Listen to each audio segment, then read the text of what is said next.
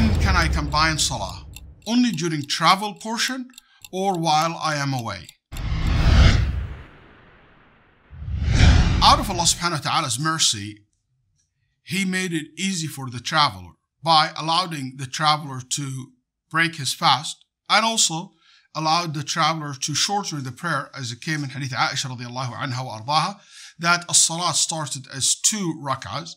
Then after that, it was approved to stay 2 for the traveler and to be complete to 4, meaning Dhuhr and Asr and Isha, for the residents. So for the traveler, they are allowed to shorten the prayer and they are allowed to combine between the prayers as well. But also I would like you to remember that combine between prayers is not only restricted to the traveler, as the strongest opinion among the ulama, that you can join prayers together for a need like storms or heavy rain or snowstorms or big time of fear, war.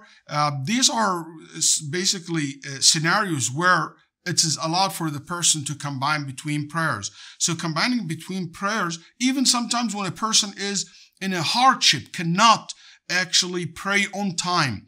Let's say a person doing a surgery, taking an exam, a police officers or somebody work on the border, people or nurse, people like this, or teachers, he cannot leave the class.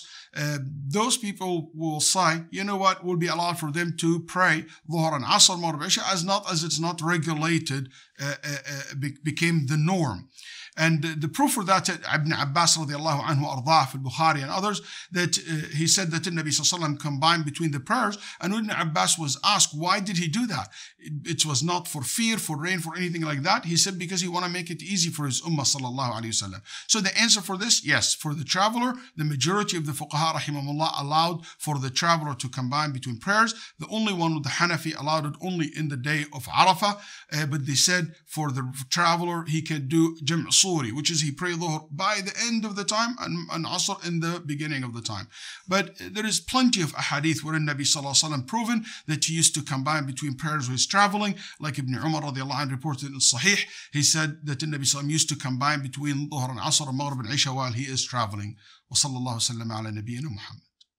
Thank you for watching. Please subscribe to the channel and like the videos so that you can get notified of the new releases, and consider donating to this worthy cause.